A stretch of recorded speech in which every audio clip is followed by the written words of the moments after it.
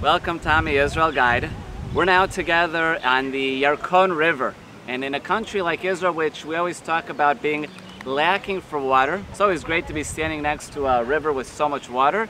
But not just that, this red river is cutting smack through the most densely populated area in Israel, the Tel Aviv, Ramat Gan metropolitan area. Beautiful green area and large park, the Yarkon Park, to walk around. But this river over here is also connected to the Yarkon Springs, which is several miles east of here. And it's from the springs over there that the connection of the Negev Yarkon pipeline was created back in the mid-1950s. Love to bring you to here.